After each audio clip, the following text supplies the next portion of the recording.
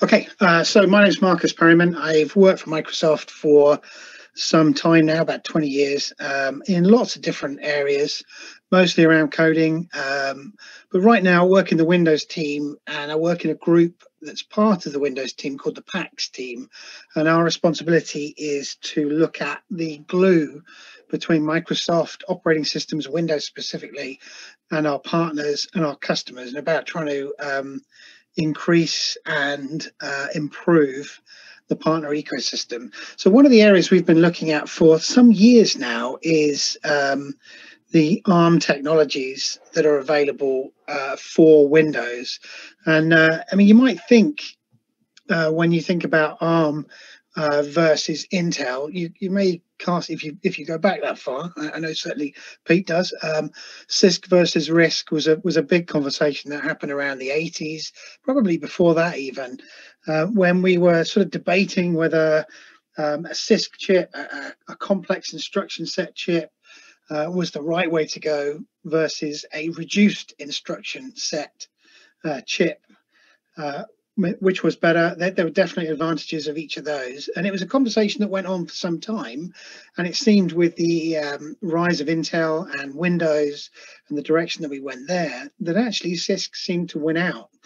But that problem, or the learnings from that time have never really stopped, and the challenge and the questions around that continue. And in fact, are still happening today. We're still discussing which is the right or the advantageous chipset architecture, because when we go back to the 1980s, ARM or Acorn RISC machines invested very heavily in RISC, and that was their mindset for low power, highly capable devices, but with minimum instruction set. So you do lots of things very quickly. And they majored in this whole thing about low power computing. But what we find today, that through the generations of these chips and advancements of technology and reduction in die size, low power doesn't actually mean low power. So you might be using less watts, but the chips of today are actually very capable and very fast at delivering experiences for consumers. Now, don't get me wrong, they're not the top chips. If you're looking at a workhorse desktop machine or a server machine, then there are still advantages, and there's still more powerful chips that you can get with the CISC instruction sets. However, that balance is definitely shifting. And I'll talk about a couple of those things as we go through. In fact, well, let's hit on one or two now. System on chip is something which has been around again for a long time, but we hear about it more and more these days, about the capability of pressing multiple dedicated pieces of hardware into the same piece of silicon. And it's a technique that used to be very expensive. You'd ask for somebody to create one of these system on chips, maybe if you were doing an embedded controller for traffic lights or for some sort of harsh environment system, where you wanted something which was robust, very small, low power, and low maintenance. But these days, system on chips is actually a standard way of delivering computers that we buy from retail outlets today. And actually, the capability of building these system on chips is increasing through each generation, and adding versatility and power in the die that goes into the chips. And what we get when we think about the learnings of ARM and the direction they're going with physically smaller silicon, and so what I mean by physically smaller is from the same piece of sort of round slice of silicon, they can get a significantly larger number of actual chips out of that silicon. Cheaper because the fact that components are low, component counts are still lower, quite a lot lower than a CISC machine, and so therefore they're less complex and they have higher yields in general, and also because the power's lower, it means that the machines they build, or the components that are needed to keep those machines going, are lighter, and so you can actually have more utility built into those machines, or they run for longer. So all those questions that we looked at back in the 1980s are still going, and they're still here today. And actually, what we find is with the limit of power in a single core, or the slowdown in the increase in power in a single core, parallel processing means multiple cores placed in the same silicon. And in a situation where you've got a lower die size, actually the RISC architecture provides or promises a much wider range of possibilities in multi-core solutions on a single chip.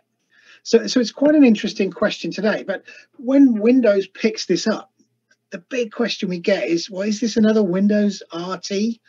If you can remember back, and I can't actually remember when it was released, about 2010, something like that. We've had several goes at shipping devices on different silicon. And there are reasons why we try and do that. There's some good things about having diverse silicon within our machines. It allows innovation, it drives price point, it drives lots of good behavior in having that. But Windows RT, many people remember as not being quite so successful. We did actually have Windows 8, 8.1 it was, that was running on an ARM chip, and we shipped a device at the time called a Windows RT device, or a Surface RT device.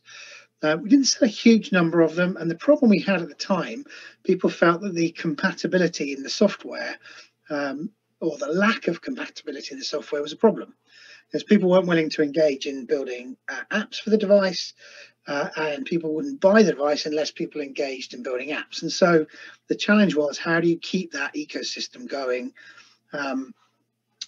to bring the volume and to drive the demand for new apps? So have we got another Windows RT when we're looking at Windows on ARM today? Well, the answer is no, not really, because right now we've got a bit of a perfect storm coming together. So those things I spoke about in terms of the RISC versus CISC, part of the factors that are driving that today, you think about the market and the places where you find CPUs or chips. The large majority of chips these days are in smartphones or smaller devices, and they are already running the ARM chipset or chips based upon the ARM instruction set. Now that drives volume. And when you've got volume, you drive price down. So the smartphone market has been significantly beneficial to the landscape of CPUs for the desktop market, because it's driven innovation, it's driven price point, and it's actually got to a point where it's really quite interesting to keep going with that. The second thing, I suppose, as a result of that, is the innovation that we're seeing with manufacturers like Qualcomm. The ARM v8A was their first 64-bit core chip. The ARM v8A gives us a 64-bit instruction set, and Qualcomm have maximized on that to give to deliver very powerful, very high-powered chips for driving things far beyond smartphones, the capability of a desktop. And then that system on chip that I talked about, well, actually people are starting to bring not just a single core ARM chip, 64-bit, but actually multiple cores. And actually they're not symmetrical. They're looking at asymmetric patterns where you have a number of maybe higher power, more capable cores that drive the interactive experience of the user. And then maybe a larger number of smaller, lower power cores that sit on the same chip that drive background execution or long-term execution at a lower power rating. So actually being able to mix and match these cores in the same die provides some very interesting scenarios in the chip. Now, as well as that, having dedicated chips, you've already seen with things like graphics. What about if we bring in sort of 5G or 4G onto the same chip and reduce all this size down to a single system on chip? You've got everything in a single package, reducing or increasing reliability, reducing power, and making the computer significantly lighter and smaller for us to carry around. So we're right there at this point where, in fact, consumers are demanding smaller devices to bridge the gap between their phones, which are too small, and their laptops or desktops, which may be still considered a little on the large side. So what is it they can fit in the middle, which is light, always on, gives them everything they want, and it's portable. And that's where the Windows on ARM proposition sits. So let's think about, I'll answer the RT question in a little bit more detail later in the presentation around the compatibility. But let's stay on the chip just for a moment. So to give you an idea of where we are with performance, these numbers and these slides come from Qualcomm. So you take them with a pinch of salt, look behind them and do your own investigation. But it does give you a good picture of where we are with performance on the chip. So just as a graphical comparison, two bars showing that at peak performance or peak throughput for a 15-watt chip versus the new 8CX chip that Qualcomm shipped last year, they're about comparable in terms of throughput. So they can both deliver the same capability at a 15-watt level. When the wattage for the desktop chip is reduced to 7 watts, the 8CX continues to deliver at the same rate, and that puts it about 2 times the throughput of the 15-watt, the original 15-watt solution for the chip. So, when you're actually looking at ultimate throughput, yes, they're comparable. When you're looking at power per instruction or power per MIPS, the Qualcomm chip comes out pretty well against that. So we're actually seeing significant steps forward in this chip technology. Well, one of the things actually that's interesting about this, the Qualcomm chip is also now running on 7 nanometer chip dies, which is fantastically small and leading the market there. So this is the system on chip I was talking about. So again, slide from Qualcomm, and they're talking about what can be possible. And the numbers they're providing here, they're saying that with the same chip at the same power, we can see not just a CPU running on this same die, but if you add to that a signal processor for maybe for GPU, maybe you add an accelerator for doing machine learning, and then you can add into that the Wi-Fi or the radio side of that into the same die. And other things all on the same chip, you actually end up with a very performant and very exciting technology group sitting on that die. So let's come back to that RT question. If we're just producing another Windows RT where there are no apps for this, isn't it going to go the same way? Well, Microsoft have been doing a lot of work since Windows RT to find a way to bridge that gap, to give a solution that enables the ecosystem to kickstart, to get going, and get the volumes of devices out there with experiences that people want, and then get those experiences improved. So what we shipped in 2017, I think it was the ability to emulate on an ARM device the x86 instruction set. What does that mean? Well, when we come to an ARM device and run an x86 PE format executable, the Windows operating system will make use of what we created many years ago called the WOW, or the Windows on Windows abstraction layer. And it will put into that Windows on Windows abstraction layer the indirection and the required to allow the x86 instructions to be decoded into ARM instructions and execute the application on that device. So it's taking an x86 application, it's loading it with x86 instruction set in those code pages. It's not recompiling it, and it's effectively interpreting as it goes through instruction for instruction onto that machine.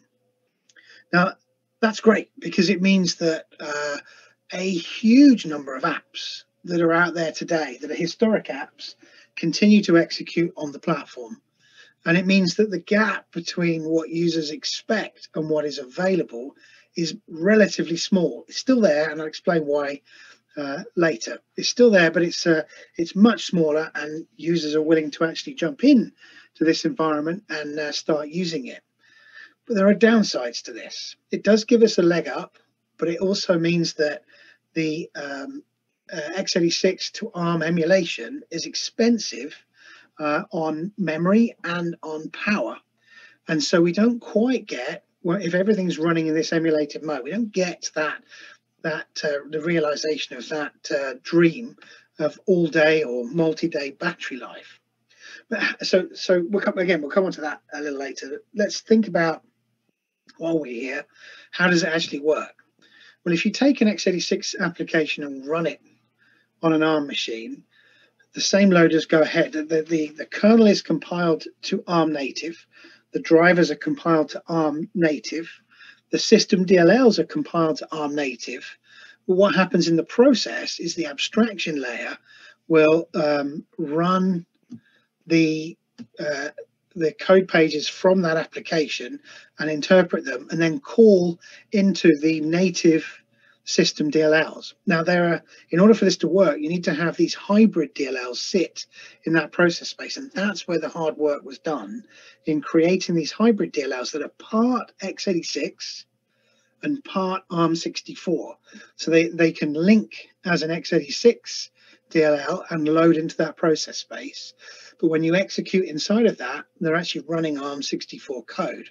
And those are the bridge that give us a significant performance step up when running these x86 applications.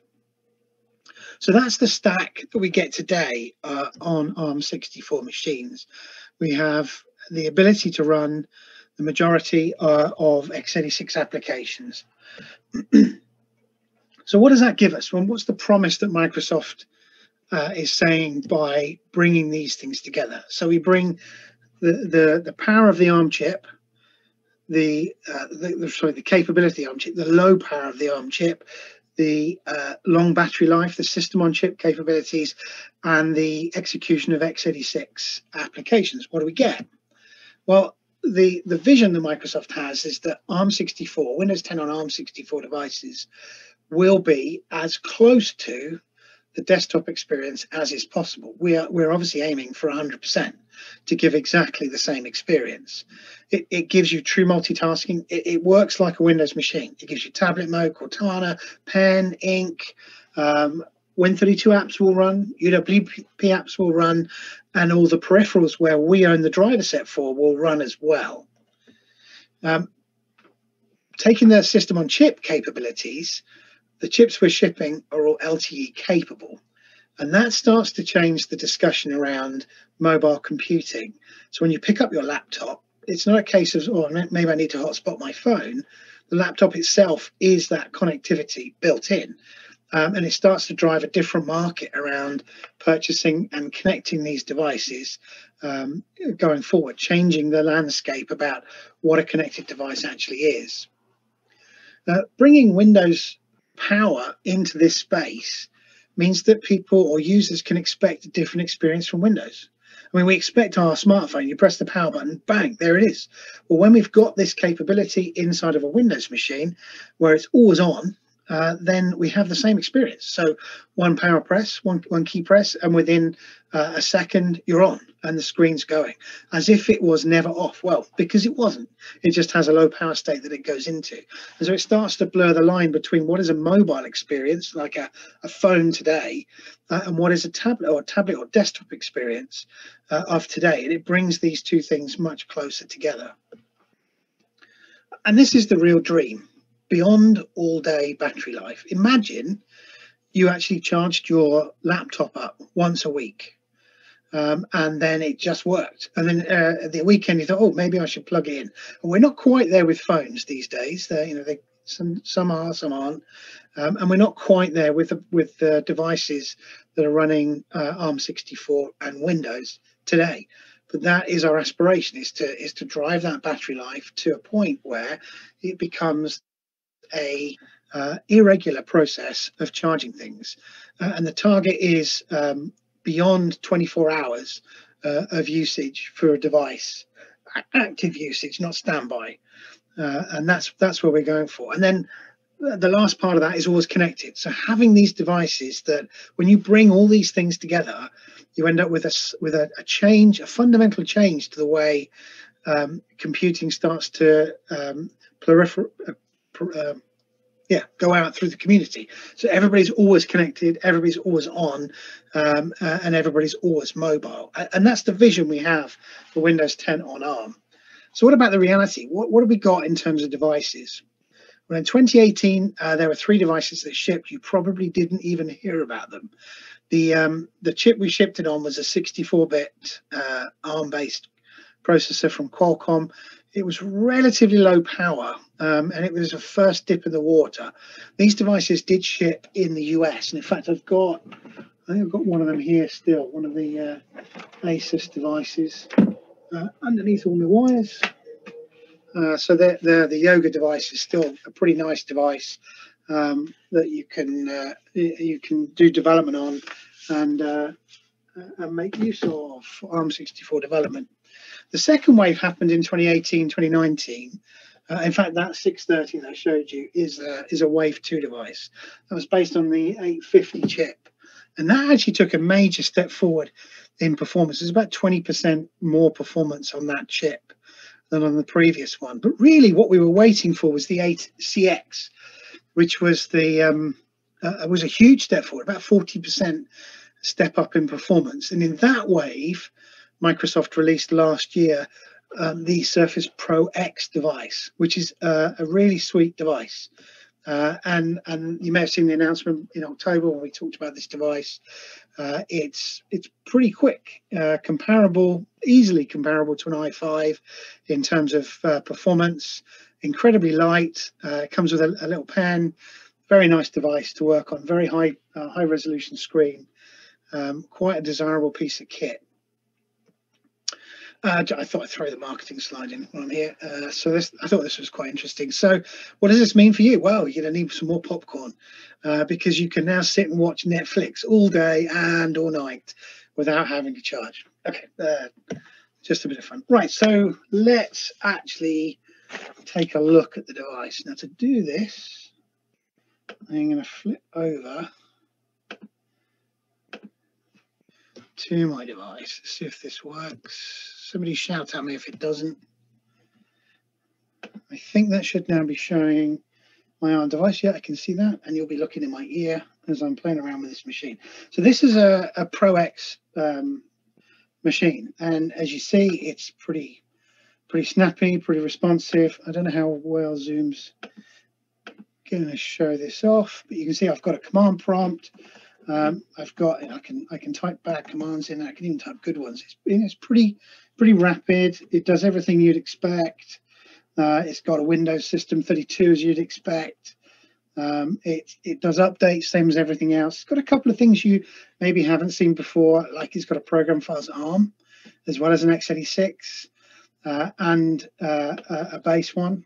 So you've got a few other things in there. It's got a browser, and I've actually updated this one to Edge Next, and the browser is pretty quick, so we can go and load, I don't know, let's go to the Surface site, and you can see the snappiness of the browser as we go in here. It's pretty nice. In fact, it'll run almost all the apps. So we've got Calc, as you'd expect, built in. Snappy, it's the same was programmer mode, of course. It's the same calculator as you get on the desktop on every other machine, but it also runs x86 applications as well. So what better application to run than Visual Studio? So I'm going to show you this, and I'm making a point as I do it. And the point is very specific, but let me be clear: this is not intended as a develop on device today. So we develop for these devices. We don't necessarily develop on, but just as a demonstration of the emulation layer, you can see here that I'm actually able to run the full Visual Studio 2019 environment, but it's a bit slow, and it's a bit slow because it is emulated. So I've just loaded up a project in there. Now I can tell that it's emulated, well, partly because it's slow, but there's other ways of doing that. So if I go into Task Manager, I'll show you how you can find out. So it's still loading. You can see it's pretty clunky in the background. I come over to details here on my task manager, and I come down and find devenv. You can see, let's actually open that up. Open that file location.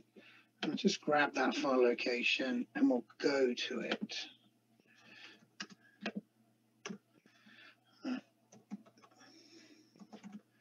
Okay, is that font okay? I think looking on there, yeah, that's probably okay.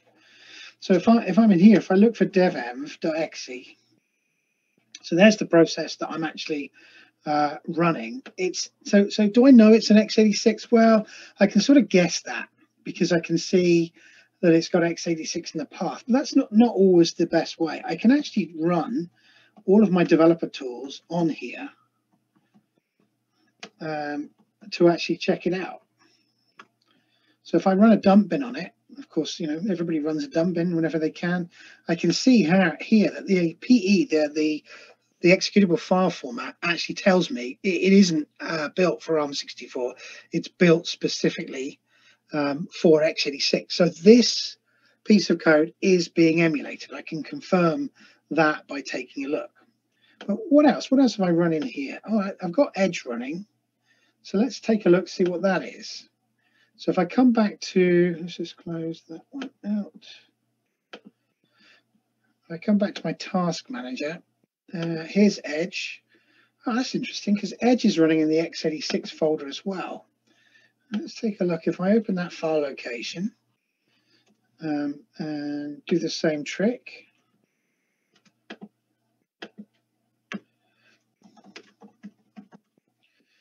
MS Edge there. If I dump in /headers ms edge.exe, what do we find? Actually, it turns out, even though this Edge version is installed in the x86 folder, it is optimized for ARM64. So Edge, when you download and run that on the device, is running as a full native ARM64 experience. So why is that? Why is that important? Well, if you're looking at taking advantage of the performance and you have a website, it may be that's a quick way to get your application up to the performance spec that you need to run on these devices. So let's just take a look. I've got Spotify installed on this machine twice for a very good reason. So the first one I'm going to run here is the Win32 application that Spotify shipped from their website. It's also in the store. I chose this one because it makes it slightly easier to do the comparison, but it's actually the same code. So I've been talking for 15 seconds. It hasn't yet come up. And of course, the embarrassing step is looking at all the different things I've been playing over the last few weeks. So there it is. But the experience works, right? It's an x86 experience working on here. If I search for something, let's say Red Hot. There's the chilies, and it all sort of works fine on here, but just a bit slow. What happens though if I go to the Spotify website? Because Spotify have got this player experience that's actually got a web front end to it. Well, it just so happens that Edge allows us to install these experiences. If I go to the dots here, I can install them as a PWA using the apps. And you can see I've already done that. I've got Disney Plus and Spotify installed. And we're working on a technology that we'll talk more about towards the end of the year to allow installation of these as proper PWA apps, like this one here. So this is a pinned PWA experience of Spotify. Bang, and it's there. That's the web experience. And the responsiveness of that web experience is significantly better than the Win32, simply by wrapping that as a PWA. So what am I trying to say? It's one way to get great experiences on this device is to consider PWA as a way forward. And PWA Builder, I think maybe there's a talk on that. If not, we should get one for you guys to take a look at. Okay, so that's pretty much what I wanted to show you on the actual device. Let us come back over to my dev box.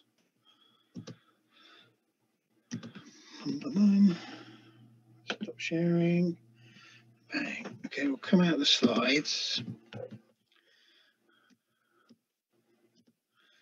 And let's kick off Visual Studio because this is a coding session.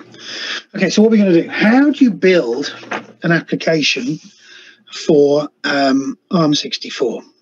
Well, let's go and do that. I'm going to create a project in here. I'm going to stay with C#, and I'm going to stay with UWP. We'll talk about the other frameworks later. Let's stick with that. So here I go. I'm going to create a brand new app called App2, and we'll create that. Now I can choose, in terms of support, the earliest you can go is 1803. You remember on that slide I showed you that the earliest devices were late 2017, early 2018. 1803 is the earliest build that we support for targeting these. So don't go any earlier than that. But anything after that is fine. So I'm going to select those, and I am going to wait for it to build. Come on, it's getting there. Great. So now I've got my application. Let's see if my coding skills are up to scratch. And we'll go and do something nice and complicated like a text block. Let's do vertical alignment. We'll go centered. I don't know how many times you've probably seen this. Somebody typing in centered, horizontal and vertical alignment. Let's go for a font size, I don't know, 46. And we're going to say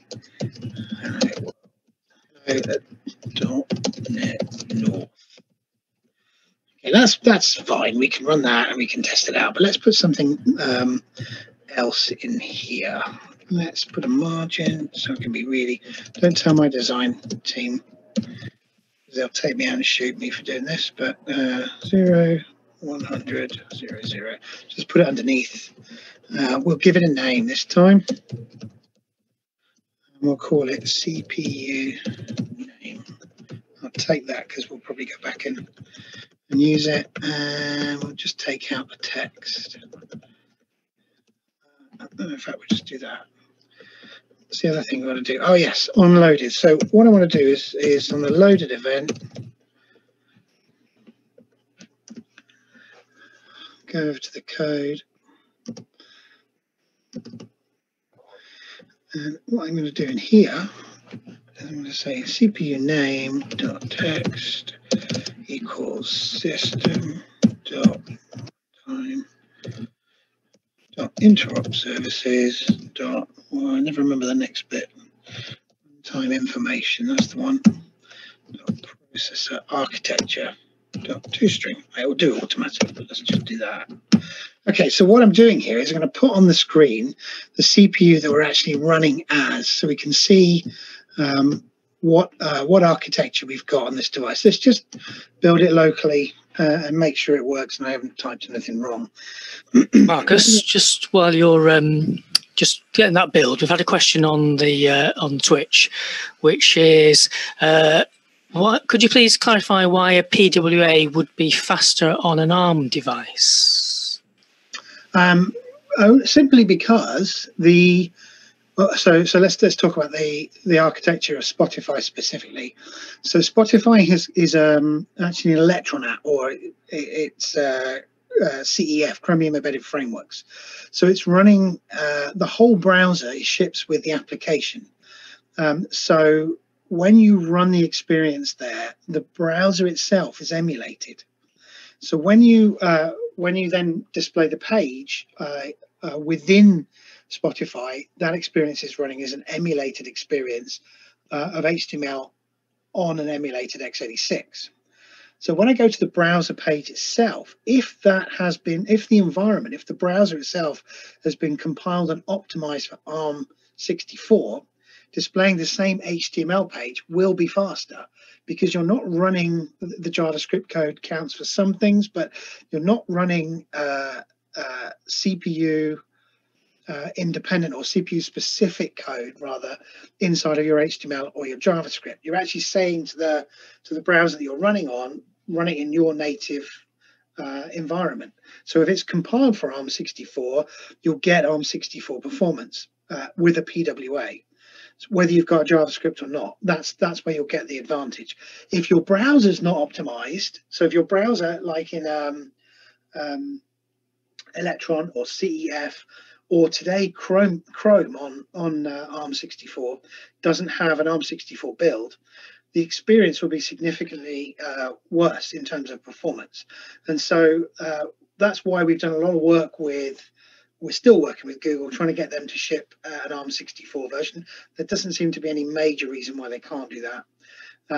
The Electron stuff, if you're an Electron app, there is an ARM64 version of Electron already. We've done that work. It's back with that team, and I think it's version 6 from memory, 6.1 maybe. You can get an ARM64 version of that experience. So it's about the environment that you're running the page on, not about the page itself. So PWA on a browser which is native will give you a better experience. By all means, fire off any other questions you've got. I'm quite happy to take them. What we've got here then, I'll carry on for now though. That's working fine. How do I get that onto my ARM64 device? Well, that's an interesting question. What I need to do is actually go to remote machine here. Now, I showed you that you can run Visual Studio on that machine, on the ARM64 machine, but you don't really want to do that. The performance is fairly slow on that machine. We don't have anything which works well. But what you'll see though, when I come into remote connections, I've already got my machine, my X1 Pro X, that's come up automatically. And the reason it's come up, I'll select it first. And then we will switch over in just a second, and I'll show you how that happened. Now, this is interesting. I can't show you both machines. So what I've done here, I've selected the machine that's running ARM64. I'm not running any extra tools on that machine. What I have done though is I've gone into settings and enabled developer mode and one other setting, and I'll show you that in just a second. And then I can hit go on this machine and it will connect to the remote device, and it will make a connection for me, and it will ask me for a pin. So it's challenging me for a pin. Now on the other machine, you can't see, I'll show you in a second. I'm going to grab a pin from it. And then just to make sure I got that right. Yeah, I did. Go. And all that's done is taking care of the authentication for me. It's taking care of the connection for me, and now it will deploy between the two.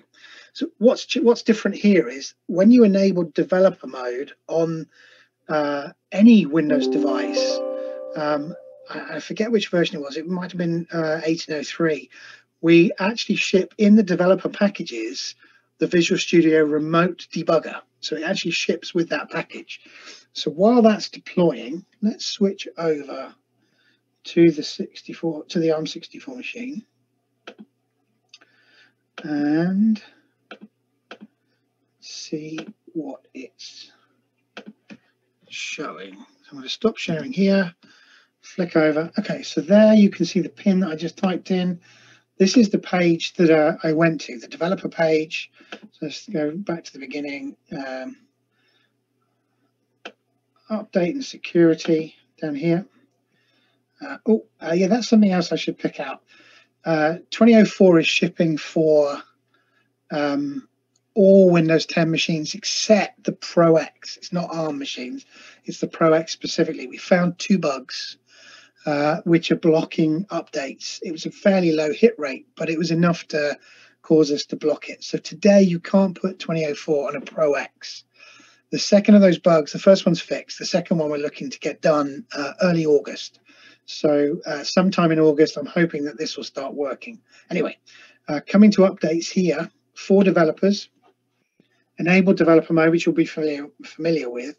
The second thing is device discovery. Turn that on, and then you'll get this option to pair. And the pair challenge comes first of all from the dev machine, and then you click on the pair button to get your code, type it in, and the two things will connect. And you may have seen that that ran. So I'm now running remotely that same application, but wait, it's running as x86. Aha, that's because the CPU that we selected when we built it was x86, not ARM64. So back we go. Let's go fix that on that machine. Stop sharing. And then, so in order to actually build natively, so that demonstrates the emulation is working fine. What I need to do next is, come here, stop that. We'll swap that over to ARM64 as an available target. That changes the compiler path over, so we're using the right one. Let's switch it to release mode. Now, because the way Visual Studio works with the configurations, you've got to go and do this again. It's per configuration, but I just go and select this X1. It's paired already, so it won't need to do the pairing again, but we'll need to do the build. So while we're doing that, let's go over and switch back to the ARM64 machine. Hopefully we won't have to do this too many more times.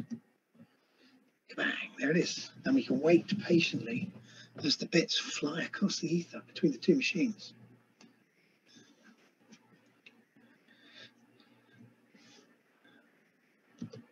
Just keeping an eye on the build. So ARM64 builds, by the way, UWP ARM64 builds are a little slower. And they're a little slower because we use the .NET Native toolchain in order to support ARM64. It's a requirement. I'll talk a bit more about .NET frameworks when we finish this piece, but the first supported .NET framework for ARM64 was UWP because of the .NET Native toolchain being able to make use of the C++ compiler in its final build step. That meant that they could shortcut a whole bunch of problems with building and actually running .NET code with other frameworks on the device. Since then, we've made some updates to other frameworks, and I'll talk about those in a sec. Come on, machine, still building. Well, it's copying actually. It's now registering. 3, 2, 1. Kabang! As if by magic, it's changed the architecture to 64-bit. Great, everybody clap. Hooray! So what does that mean we can do as far as debugging? We ought to do just a little bit, didn't we? So I'm going to go back one more time. How are we doing on time? Okay. We're doing okay on time. Right, come back to the debugger here. Let's just restart that. Actually, yeah, what I was going to show you, we'll try it. It shouldn't take too long. Is that actually I've got full control over the debugger here. There's no limitations. There's no degrading because it's ARM64. It's exactly the same. The experience is just as rich as if you were doing Visual Studio for any other CPU. So actually, I'm going to leave that running and flip back to the slides for a second. We'll come back to it. So what about compatibility? What about compatibility with apps? Well, we've done a lot. We're continuing to do research. We keep looking at this. It's one of those areas where we're investing pretty heavily. But when you look at the top 50 apps across all form factors of mobile devices, then we find it's less than half are actually emulated on ARM64. So there is an experience. It's not the most optimal experience, but there is an experience. There are some which are optimized emulated. What do I mean by that? Well, it might be that converting everything to ARM64 is just too expensive. It's too much work. But there might be things you could do to improve the battery performance, the battery consumption, and increase the performance without porting the whole thing. Maybe there's one particular calculation function you port to ARM64 and it improves the performance of the whole app and the battery usage significantly. And there's a number of apps that have done that. Office is in that space and continuing to push more and more to ARM64 over time, but they currently have an optimized experience. And there's a good chunk that are actually native already. It's a good chunk of apps that have already got ARM64 experiences, but there are still some that don't work, and there's reasons for that. So let's take a step back and state of the nation. Where are we with apps? So if you're looking at bringing any driver-based software, so anything that actually has to integrate with the system, there's no emulation layer. It's got to be CPU native for the particular device. So you have to port to make it work. So that's virus software, remote access software, which might need to control the screen or the keyboard or whatever, and any hardware that needs a specific custom driver. Shell extensions is the other one that bytes. So if you're doing file extensions or context menu extensions or input methods, then because of the way you're integrating with the system, there's no emulation in integrating within an existing ARM64. So you have to be ARM64 ported. Those two are relatively small, and we've hit most of the big ones. There's still some to come. The one that we're focusing on heavily right now is middleware. So it's no good asking ISVs and software developers to build out ARM64 if the frameworks they rely on don't. And we've done a lot of good work in this space, but there's more to do. So my team's partnering with ARM Holdings and with Qualcomm to get that accelerated, and they're doing work in this space. So UWP is already ported. We've got .NET Native. .NET 5 is going to bring ARM64 support to command line and to WinForms. That's in pre-release. The release is later this year. WPF is coming.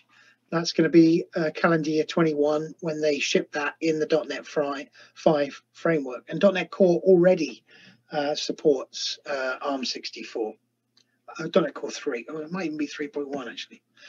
But the last one, which usually comes up, is, and this is pretty small, dynamic code generation is these days is not that common. Possibly some security software, but intrinsics are. Intrinsics can be, where you're actually calling down into the CPU specific instructions to optimize, hand optimize some very tight code. Then yes, you're going to have to look at that because it is CPU specific. But the ARM chip has its own intrinsics in the same way as Intel does. The other big one at the moment, there's no x64 emulation. So that's not available. Why is that a point? Well, if you can't build for x86, then you can't run on this device. We have got some apps in the store which are x64 only. So those are sort of the fringes. But as I said before, the majority of the apps do run on the device, either native or emulated. So why do you care? Well, you get stuff back by porting. But the question is always how much? How much is it worth spending this time? And the answer to that is, unfortunately, it's pretty complicated to actually figure out how much you get back by converting your app. And the reason it's complicated is because there are different gains based upon different profiles of app. So if your app is CPU intensive, then you're going to get huge benefits. Port, it's great. The water's warm. Come on in. If your app is GPU intensive, it's going to be less because the GPU instructions are native regardless. So you're not going to gain, if you're spending 80% of your time with the GPU, you're not going to get a whole lot. You'll get something, but you're not going to get a whole lot by porting it. So it's worth thinking about what the split is. And there's other things as well.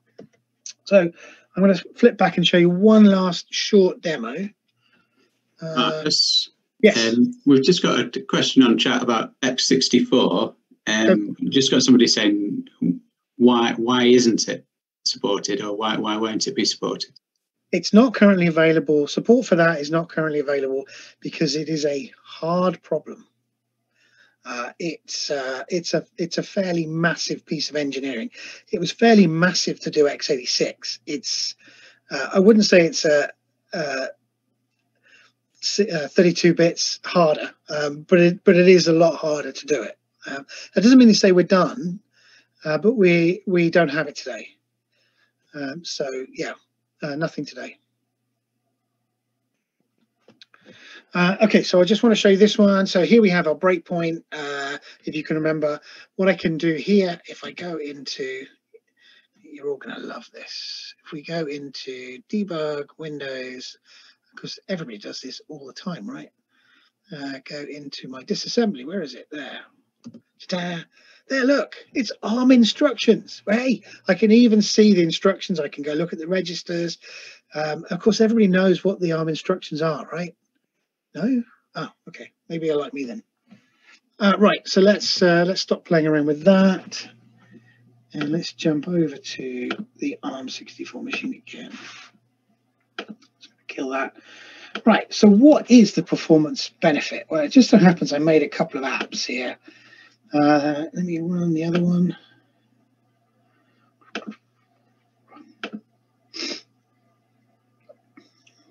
That one. So you might spot they're actually the same app. One is compiled. I've got to try to remember which one it is. Oh yes, the right. So the left-hand one, this guy here, is compiled for ARM64 native.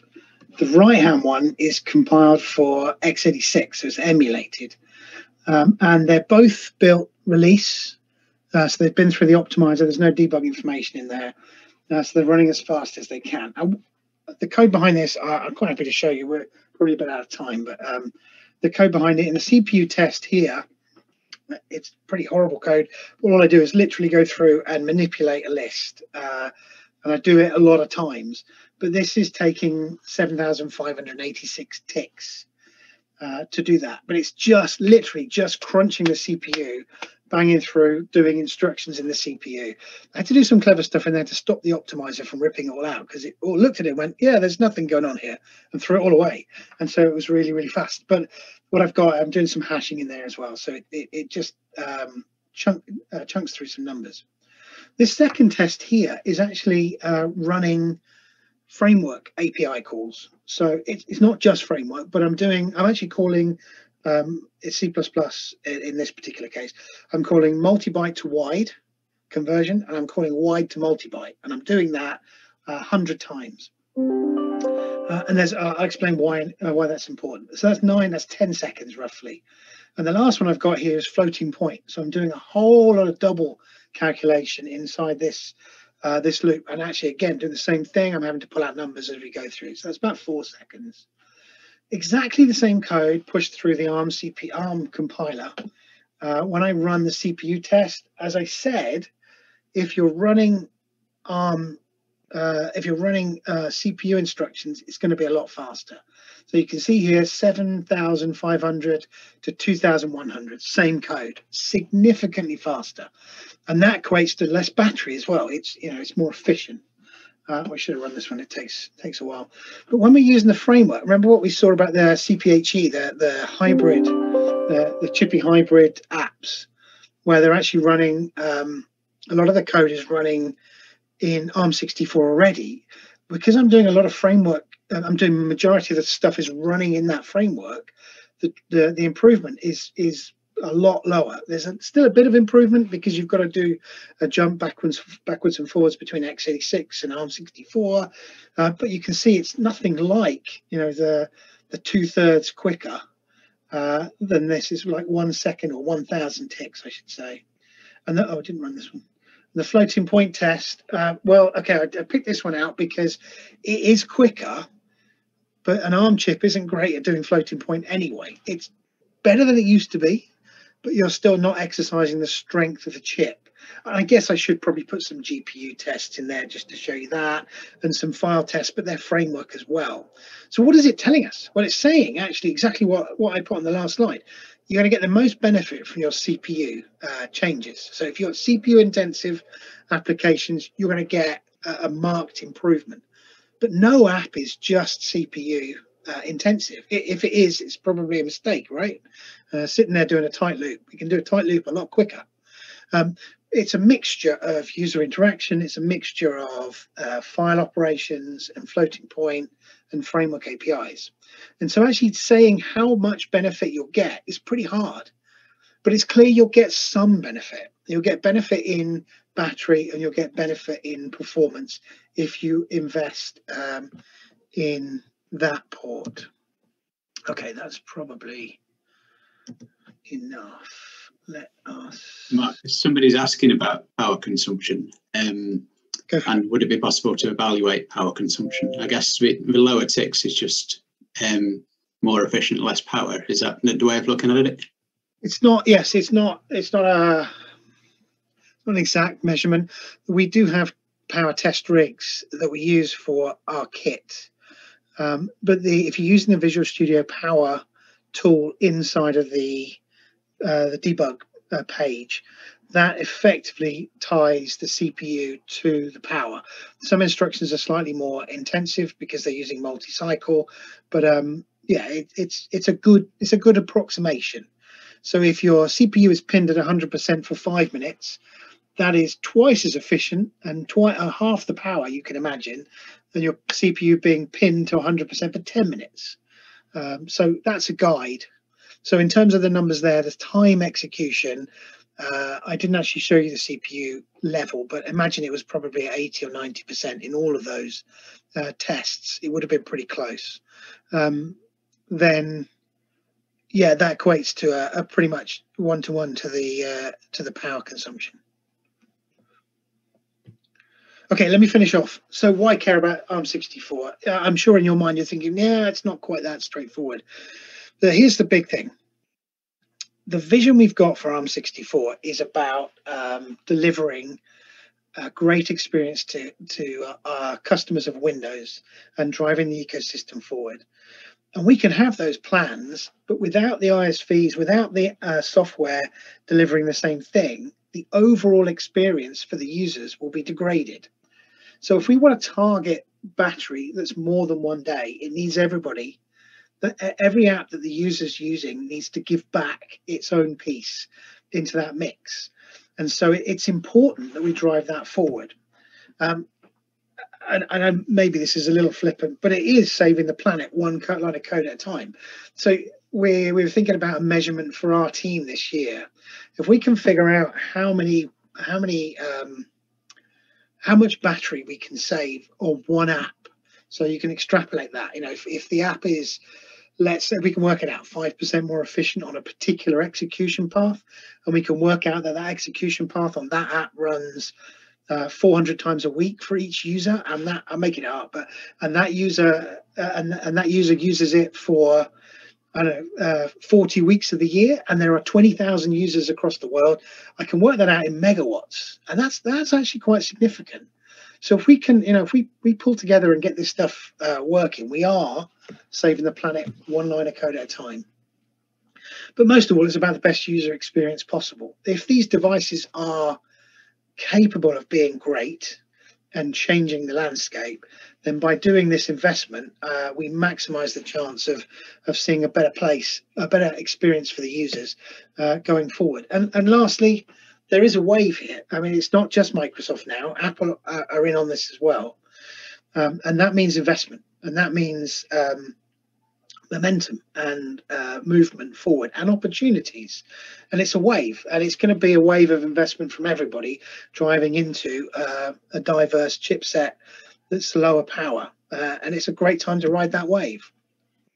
So these are where we're investing. Microsoft is continuing to invest in the longer term future in silicon. We're working with ARM, we're working with Qualcomm and other manufacturers to get the best experience out of that silicon, to get the most number of components in the system on chip. AI, I've really not touched on that, but bringing AI into these system on chips is a real possibility, and that is a game changer. So we're investing in that space to see what experiences we can bring. Connectivity is there today.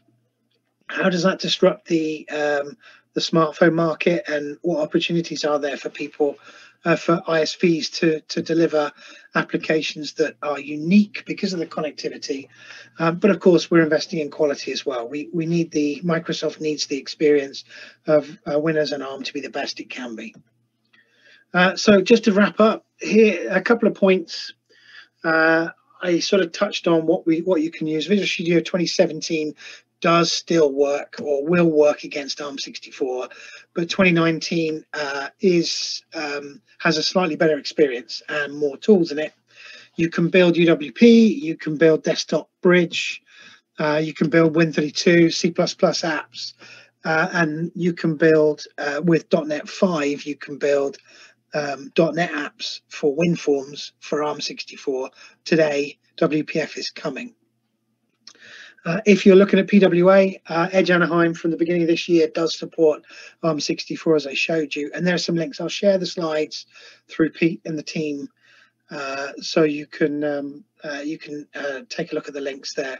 I said we're partnering with ARM directly. They've actually got a landing site which is improving, and we'll continue to invest in more useful and relevant information there. And the last thing to point out on this slide is that we are considering whether we can provide access to hosted ARM64 environments. They're not available today. It's an ongoing discussion with the Azure folks about that, but that should bring accessibility. So today you actually have to go buy a device. They're not that expensive, but they are money. But hopefully we'll have something to talk about later in the year. And if you get stuck, I am invested in seeing you succeed on ARM64. So by all means, drop me an email, remind me where we met virtually, and give me a question. I'll do my best. If not me, then Alex, who's one of my counterparts, or Gary, who's I'm working with. We'll see if we can get answers to you. And that's it.